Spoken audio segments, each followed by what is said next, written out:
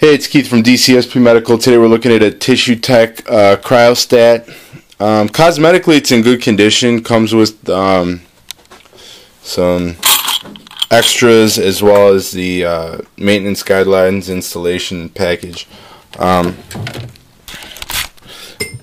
we rotate, you can see that it seems to be rotating and working okay. One point of note is that when the system is plugged in and the on switch is turned on, it does trip.